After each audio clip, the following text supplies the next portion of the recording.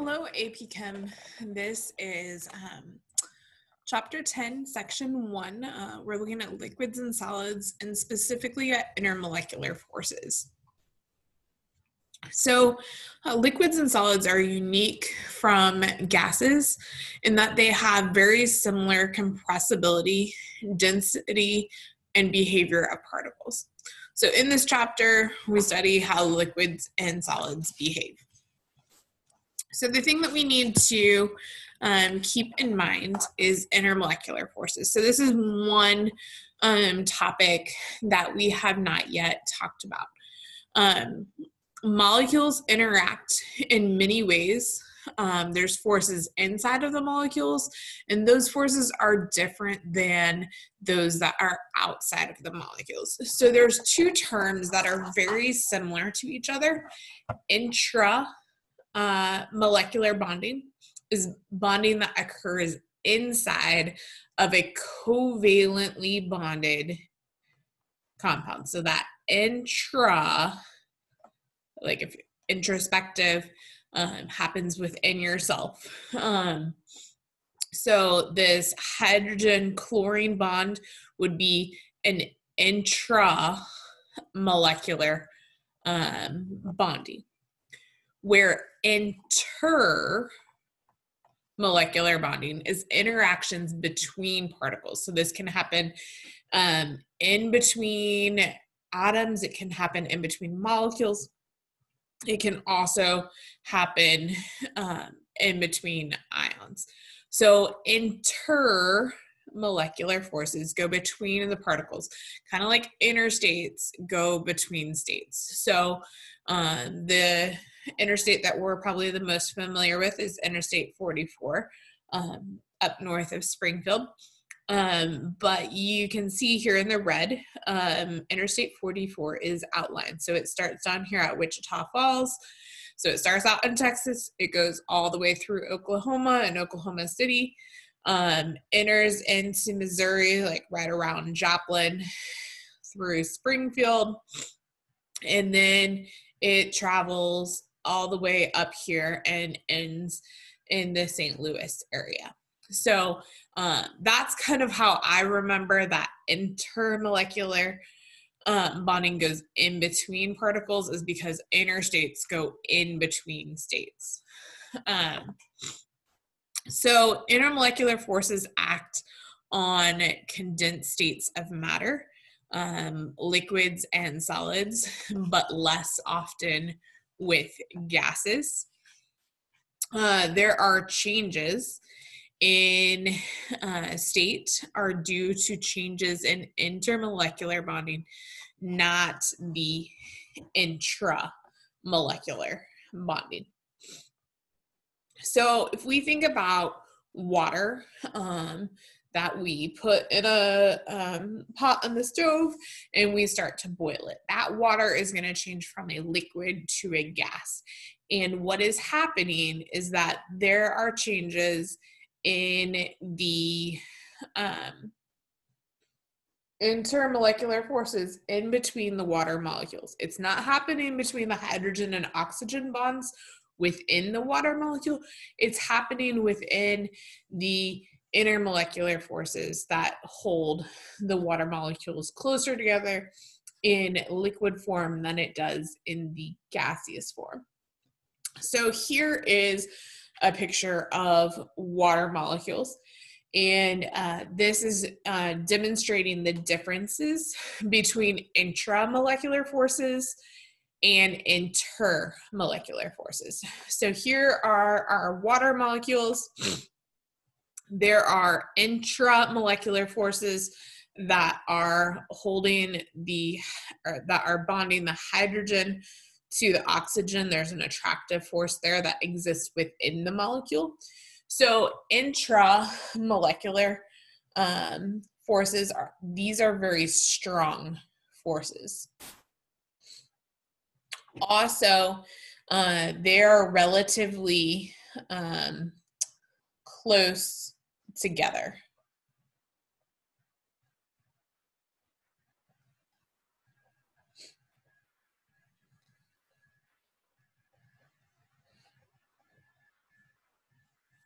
Where intermolecular forces, these are the attractive forces that exist between molecules. So we have all of our water molecules in these dotted lines here are showing a intermolecular force, an attractive force from this water molecule to this other water molecule.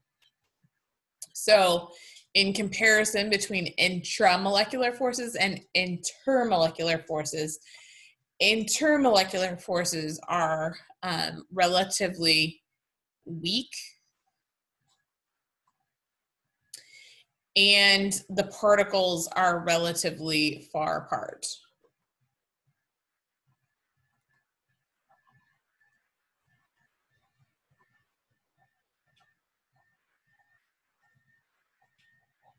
So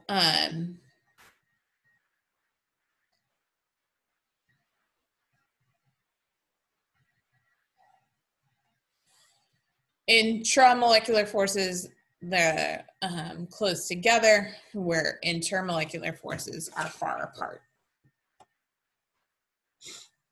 So here's some example of some data that you might be provided, and you are asked to make conclusions based on the data and the intermolecular forces. So we have substance number 1 has a boiling point of 87 Kelvin, and substance number 2 has a boiling point of 165 Kelvin. So it's important to note that when you are boiling something, that means that you are going to have a liquid that is changing into a gas.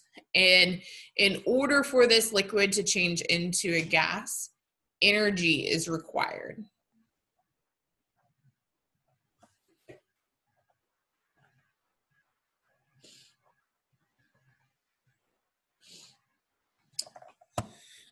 So we do have some information over here. Substances number 1 and number 2 represent 2 different elements located in group 18, which are our noble gases. We want to know which substance, number 1 or number 2, has stronger attractive forces between particles. So this is our intermolecular forces, because we're going in between particles.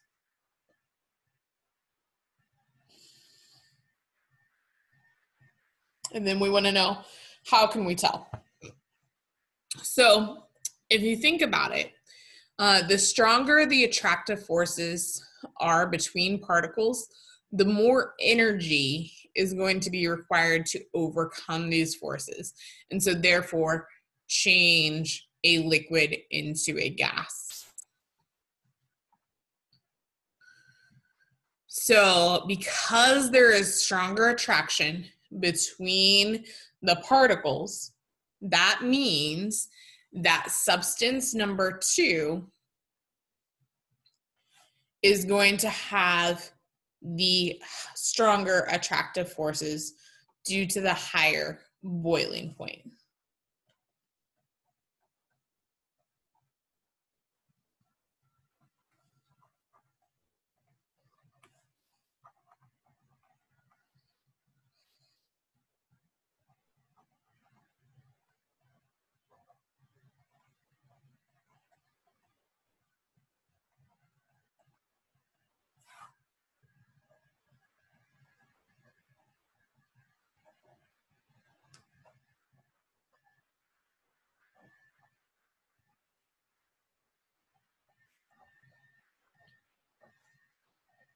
So the energy is coming in that form of heat.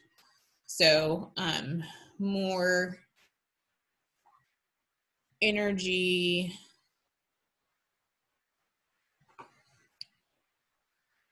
is required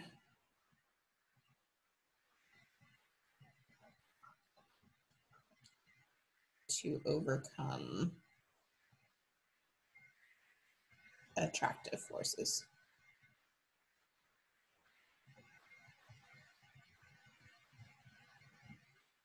And the energy that we're looking at is the heat. So the higher temperature for the boiling point means that more energy is used to overcome the attractive forces. So we're going to look at some specific intermolecular forces. The first intermolecular force that we're going to discuss is the dipole-dipole interactions. So a dipole-dipole attraction is attraction of molecules having dipole moments for each other, meaning that there is a negative and a positive. So this happens with polar molecules. So dipoles happen in polar molecules.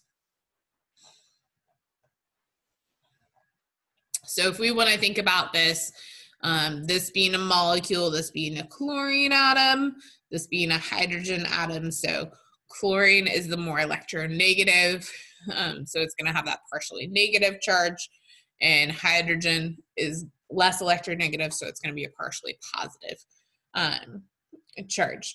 So dipole-dipole interactions are about 1% as strong as covalent or ionic bonds. So they're not very strong in the grand scheme of things, but there is this attraction from the positive end of one molecule to the negative end of another molecule.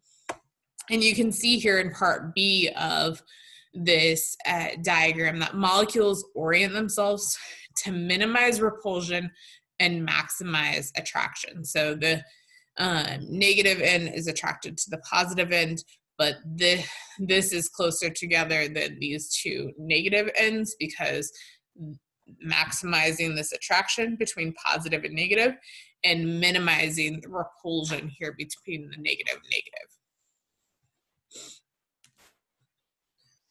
So hydrogen bonding is a particularly strong form of dipole-dipole attraction.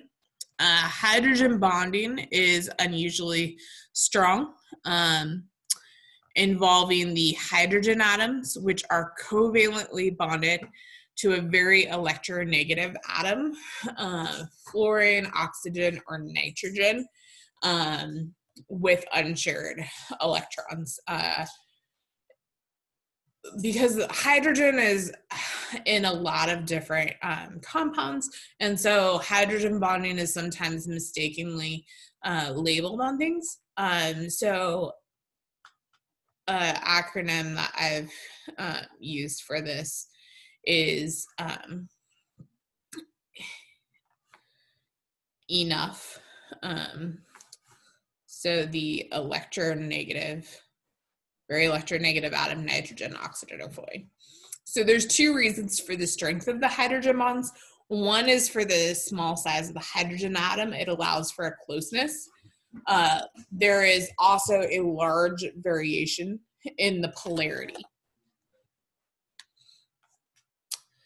So substances with large amounts of hydrogen bonding have high boiling points compared to similar substances. So here on this chart, it is showing a boiling point for covalent hydrides, and it increases with the molecular weight in group 4. In other groups, the first hydride has the high boiling point because of hydrogen bonding. So you notice this trend that the boiling points are steadily decreasing.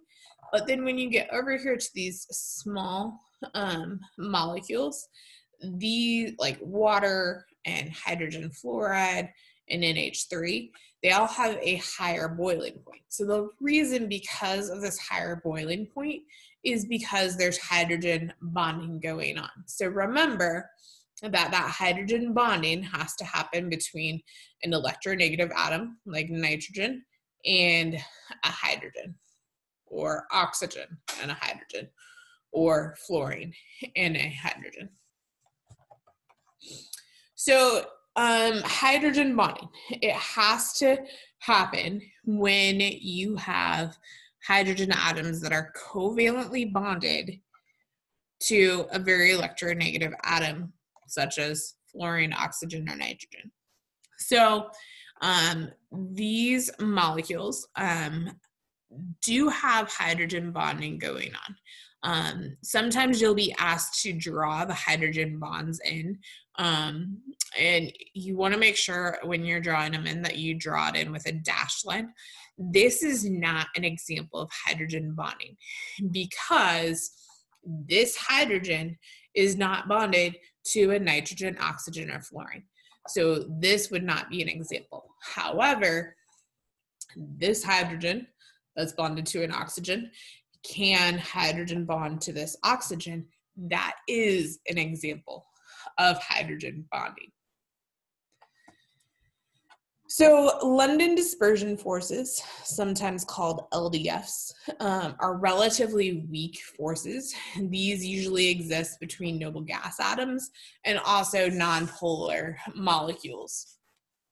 So it is important to note what type of things have these forces. So London dispersion forces, one key thing is that it happens in our nonpolar molecules. London dispersion forces also exist in compounds that have dipole-dipole and or hydrogen bonding. So London dispersion forces, they can happen in polar molecules and nonpolar molecules.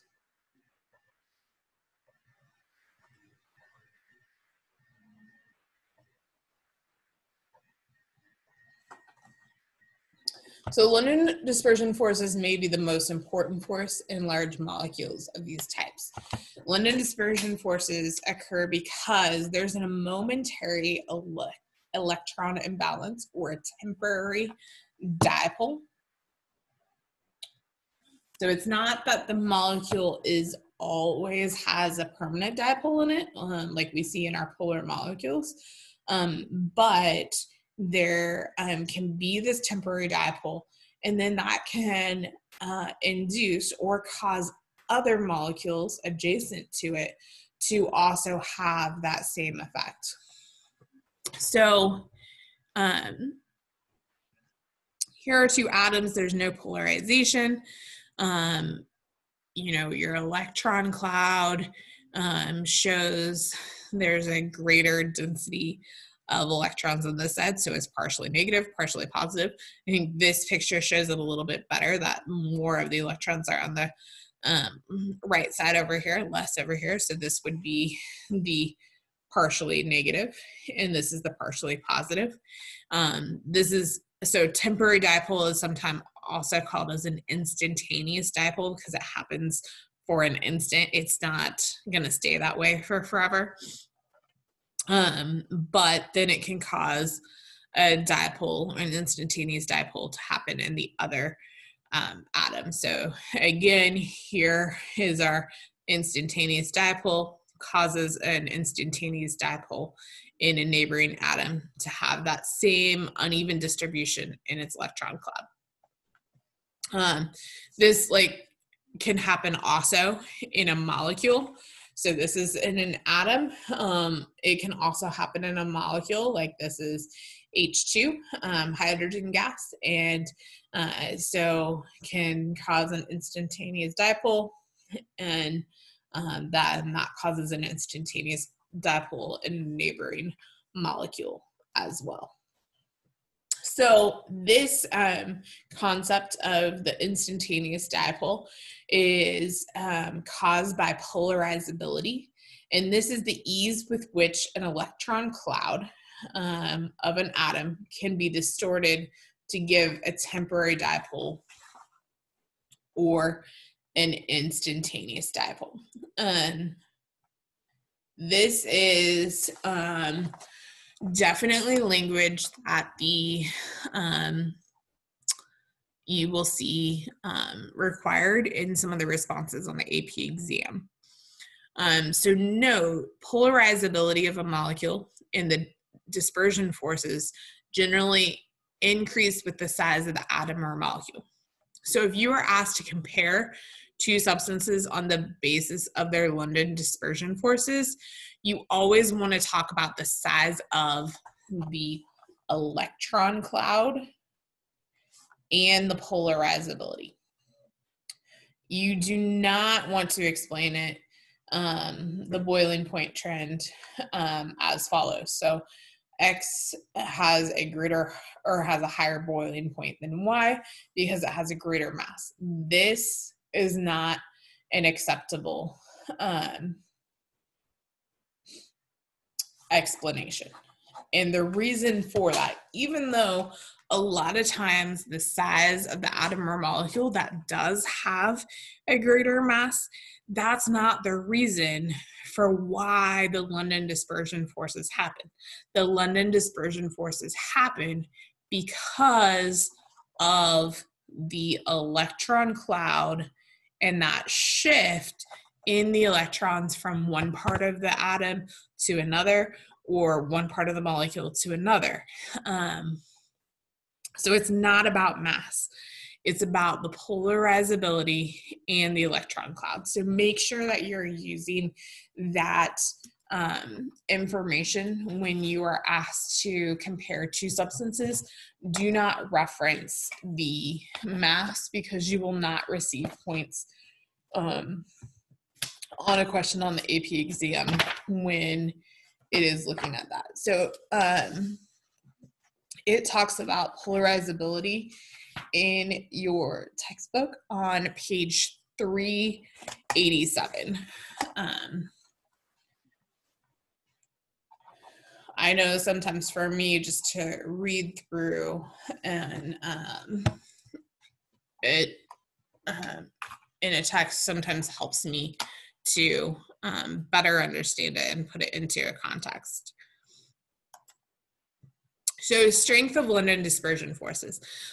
This force is often a weak force, and thus it causes a low freezing point of our noble gases.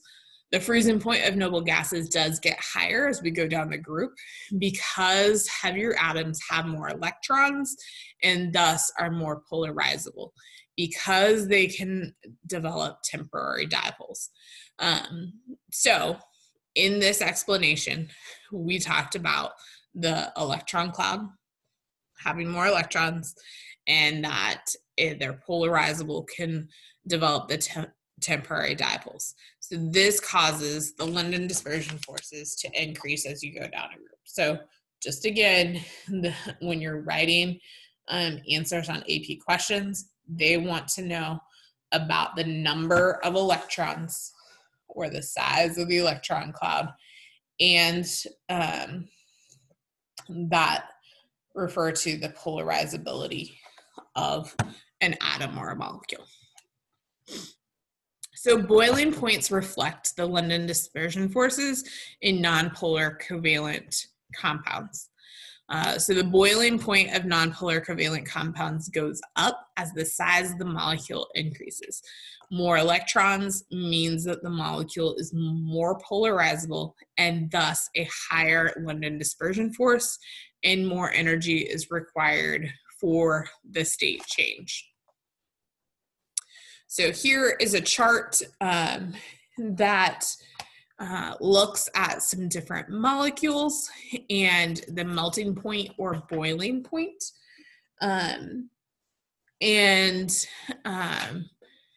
It's just saying that the higher the boiling point, the molecule is more polarizable. And so because it's more polarizable, more energy is needed to require for that state change. So another intermolecular force is ion dipole forces.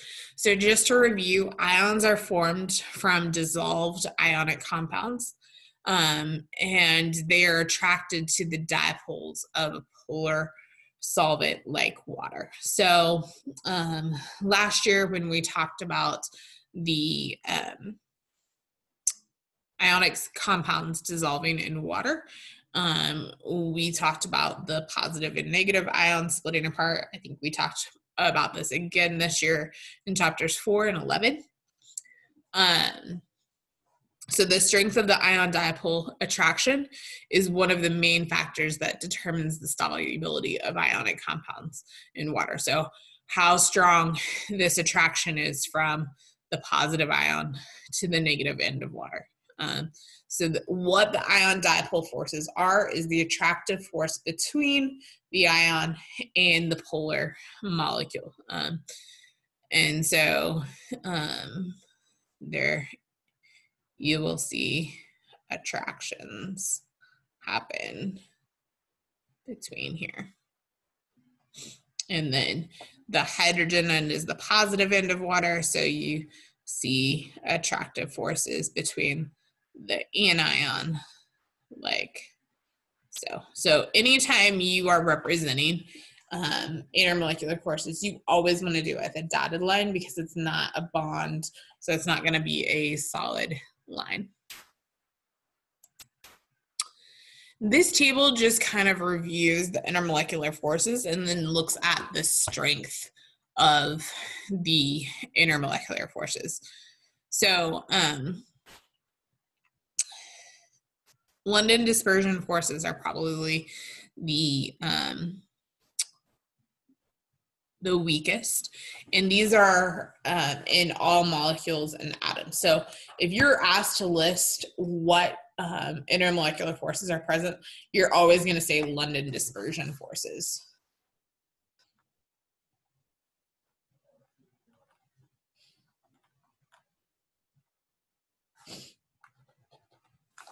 Dipole-dipole interactions are only in polar molecules, and these are probably the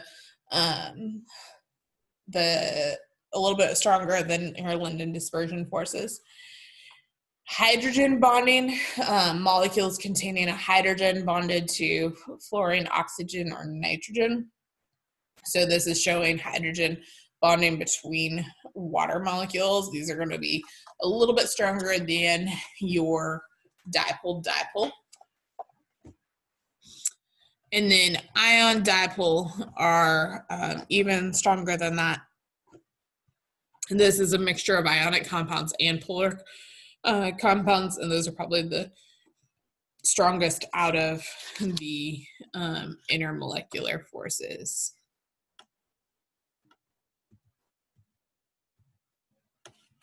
Okay.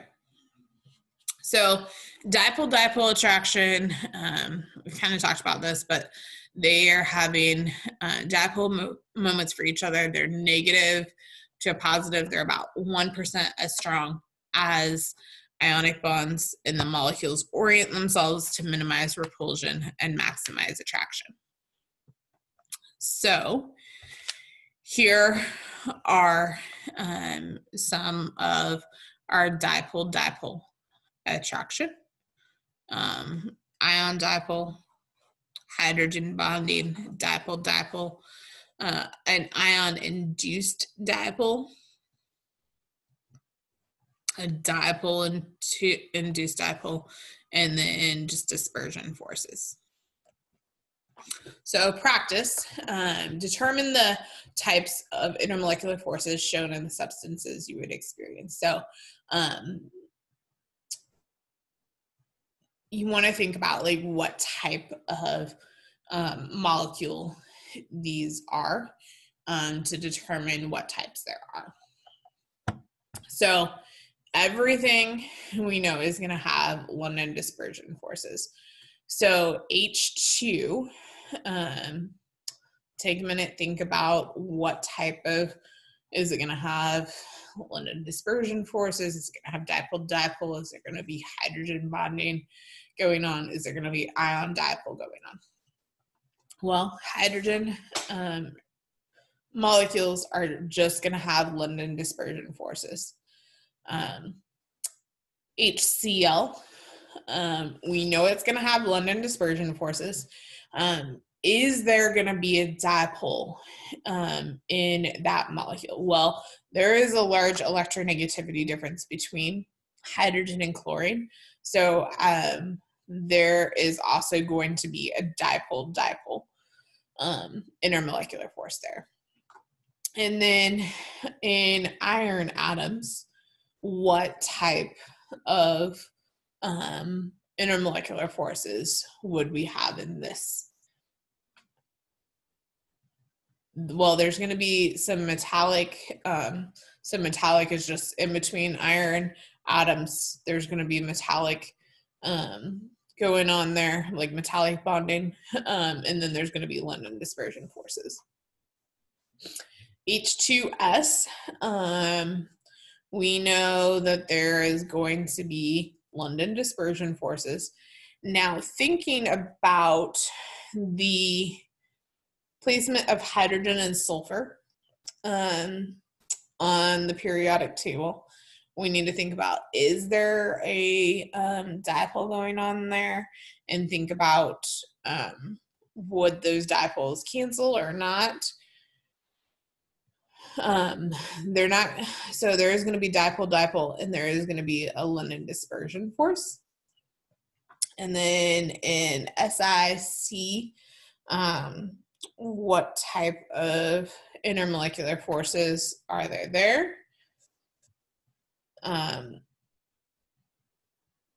There's going to be covalent network going on there.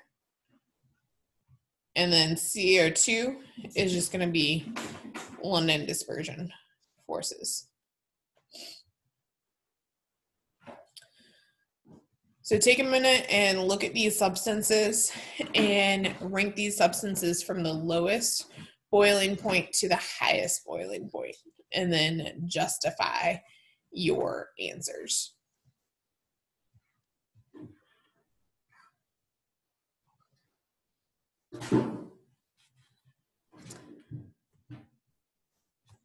Welcome back. Here's the ranking of the lowest boiling point to the highest boiling point. So fluorine is going to have the lowest boiling point, and then the highest boiling point is going to be between germanium atoms.